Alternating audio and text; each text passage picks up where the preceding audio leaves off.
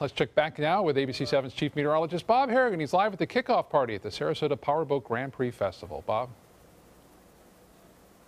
Always a big deal, too, Scott. This is a huge event each and every year. Well attended. People love it. It's a great way to kind of celebrate the beginning, if you will, of the big festivities that'll be going on all weekend long. But we already started that off this past Saturday. Lucy Nicandri now joining us, the festival director. Lucy, you've been doing this for many years, and this is always a huge event here at the Sarasota Yacht Club this year.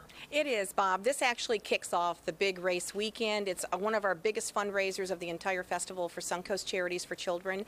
We're expecting close to 400 here tonight, so we're very excited. And people can still come out, too. I mean, there's tickets available at the door, right? Absolutely. They're $100. We'll sell them to you right at the door, and all proceeds go right straight to the charity. That's what I like about that. And then we have the big fishing tournament tomorrow as well for the special needs. It's always a big event, too. Yeah, it's called the Friendliest Catch. We're going to be bringing about 80 special needs clients out to the Sarasota Outboard Club for a catch and release tournament.